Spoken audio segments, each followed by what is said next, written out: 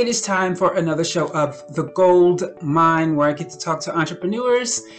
My name is Casey, I'm your host, and today's entrepreneur guest is an artpreneur, or an artistpreneur, an artist who's also an entrepreneur, is Mary Elizabeth Peterson. Let's get this show started. You are an artpreneur, Yes. Artistpreneur. Did you grow up in an environment of entrepreneurs? No. What's interesting is I'm the oldest of four. My father was a high school history teacher. My mother was a nurse. Neither of my parents would call themselves creative. Both of my parents, worked. My mother worked in the school system. My father worked in the school system.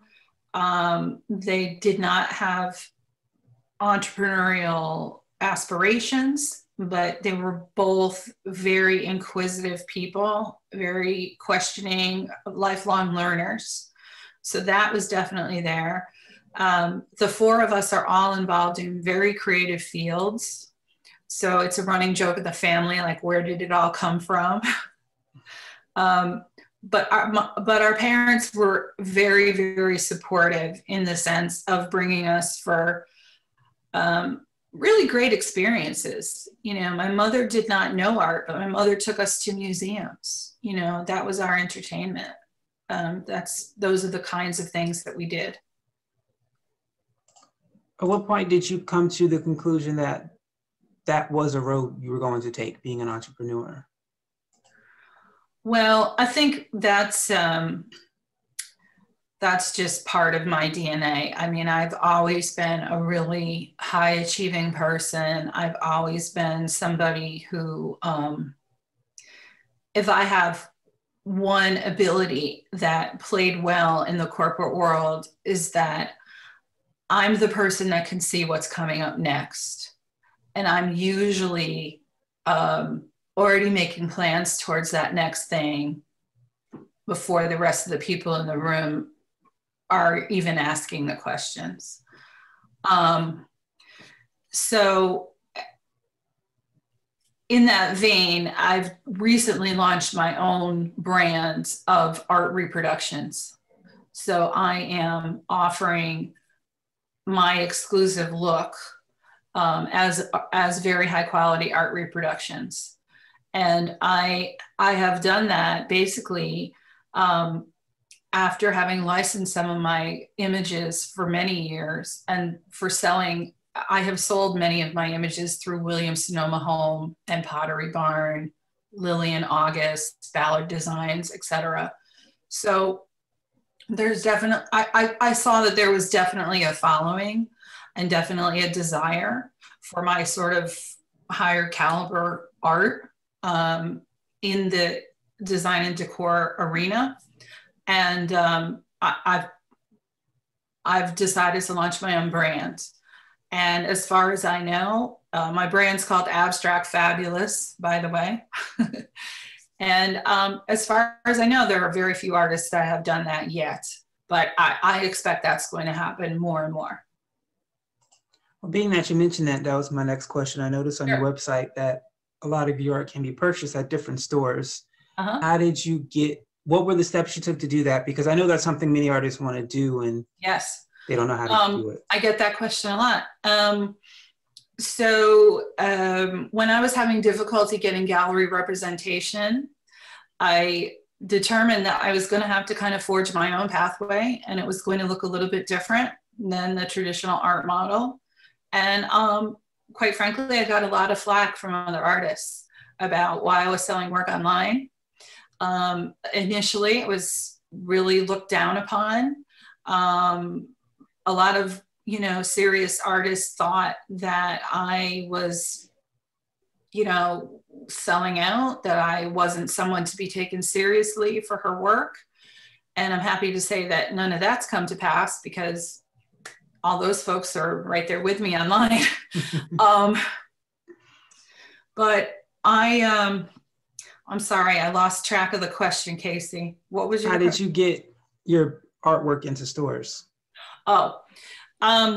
So interestingly enough, there are a number of companies in the United States who license images and bring them into the commercial and hospitality industry for use in hospitals, hotels, etc., that kind of thing. And they also sell very high quality reproductions to interior decorators.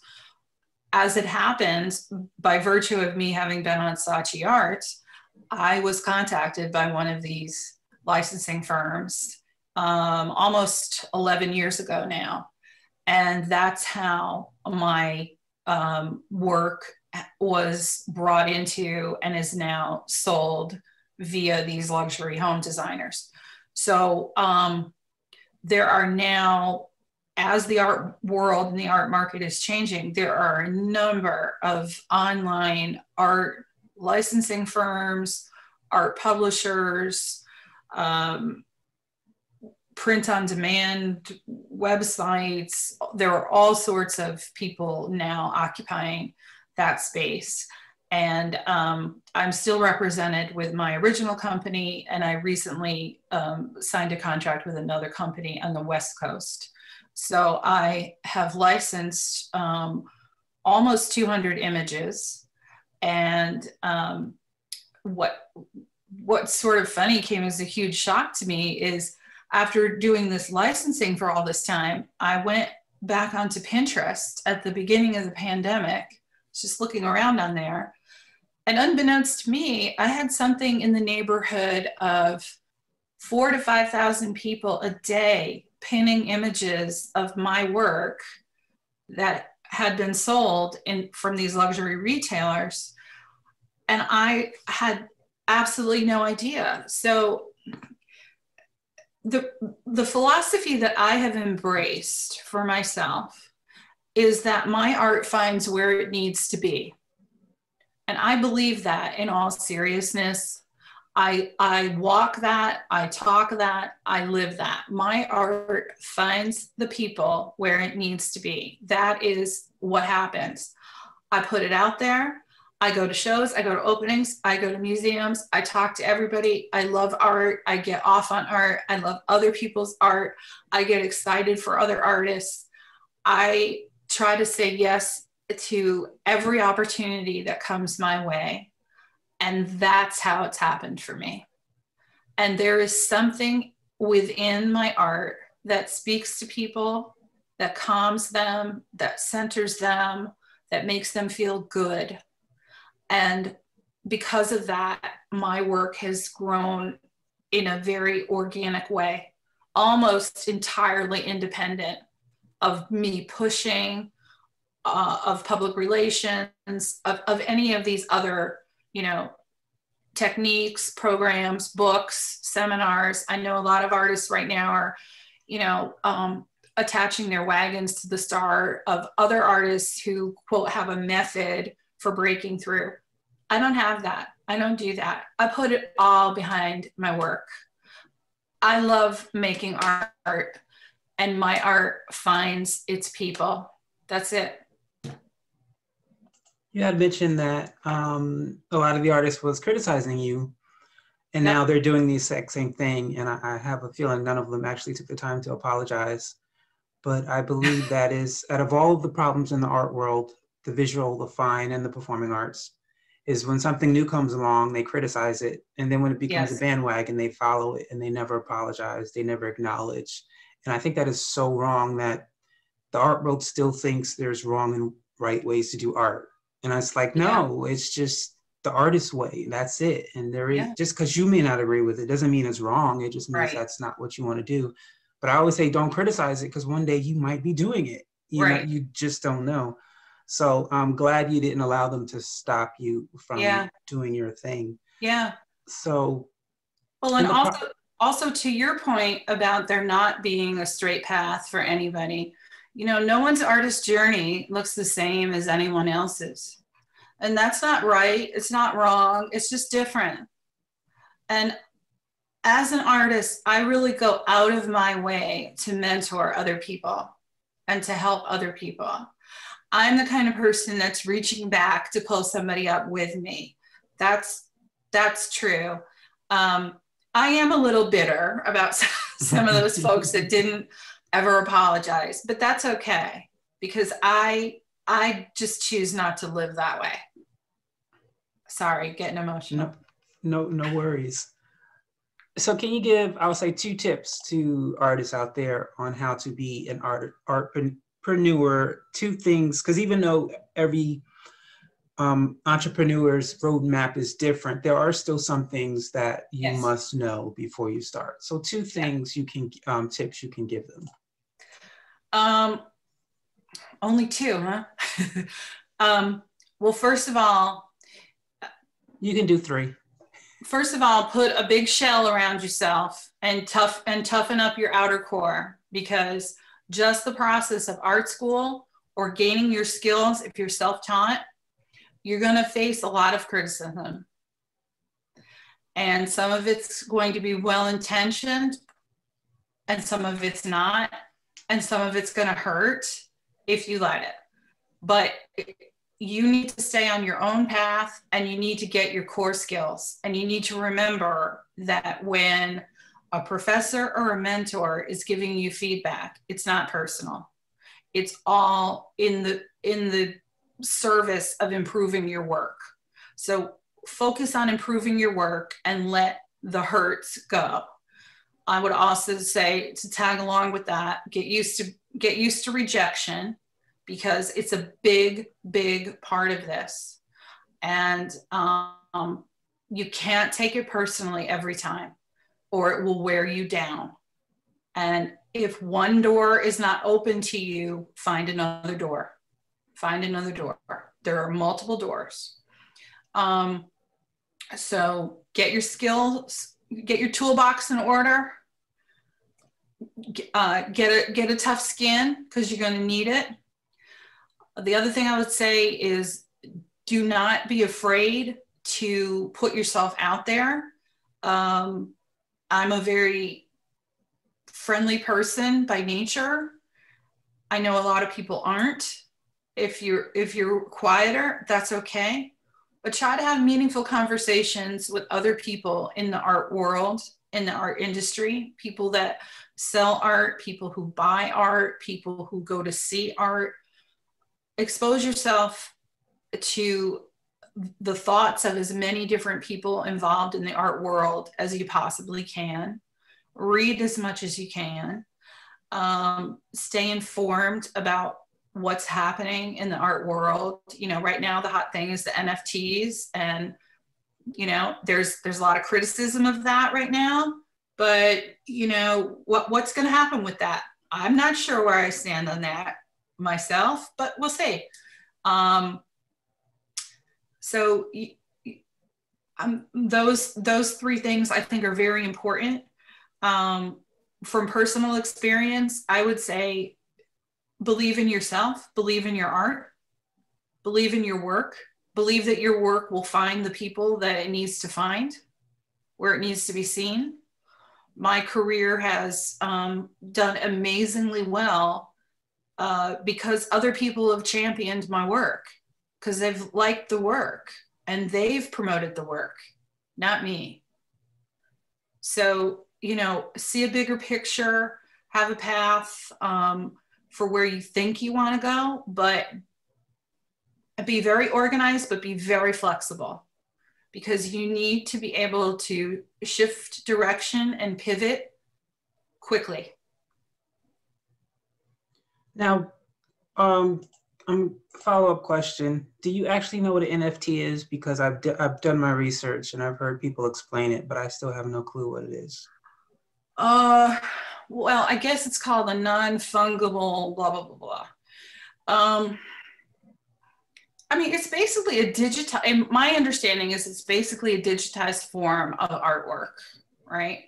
So it's sort of the next level or the next iteration of conceptual art, I think.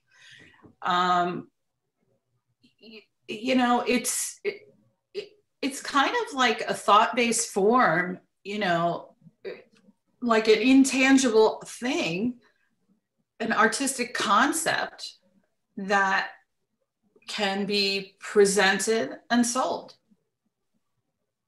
Is it like just like a JPEG, like a Yeah. picture? So it's just a Yeah. regular picture that you. It pretty much is. The big one that gained all of the notoriety most recently was the artist did like digital renderings or digital doodles or digital diary type stuff every day for like a year. Okay. And then my understanding is then he like packaged it and displayed it like every day of the year is a little square. Okay, yes. So it kind of makes this like gigantic mosaic, right? And then you can click on the individual areas and you can see like what's embedded in that. Okay. Okay. And so that's what was sold. All right. Cool. And there are squares within that are highly evolved, you know, that like took hours of laboring, you know, digital rendering, digital design, or video clips or whatever.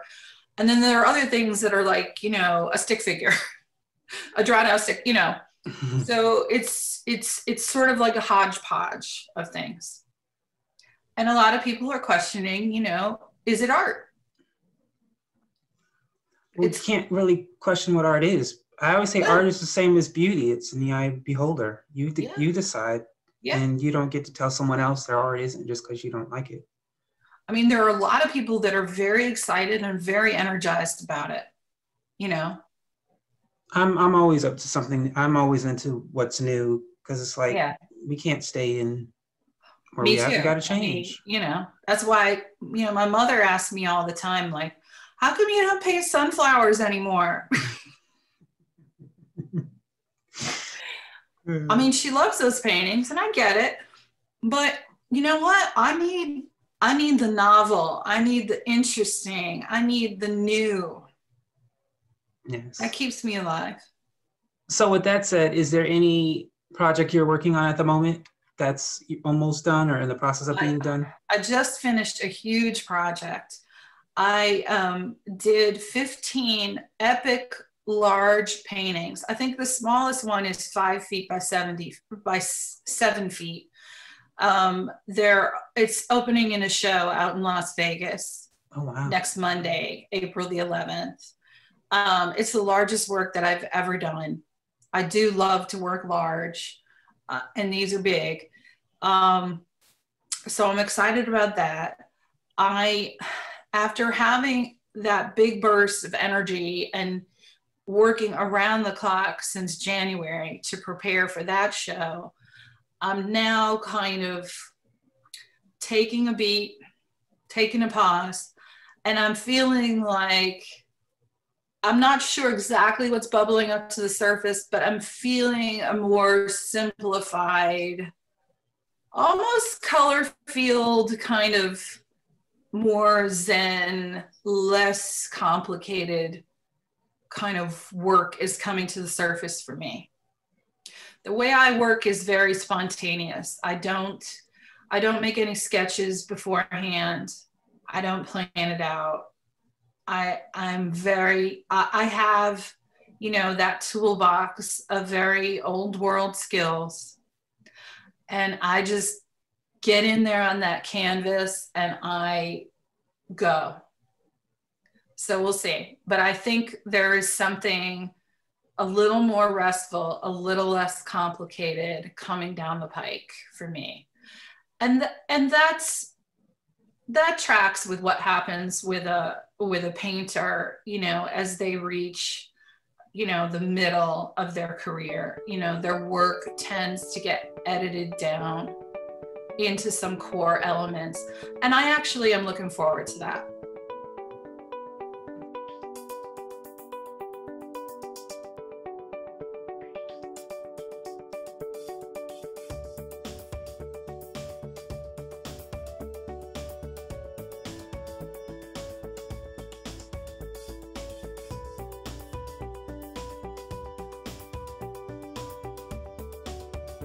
That is all the time we have for you today on today's episode of the gold mine. I want to thank our guest, Mary Elizabeth Peterson, for stopping on by this show. And of course, you, the audience, for viewing this show. Thank you so much. I greatly appreciate it. Have yourself a great day. Have a great week.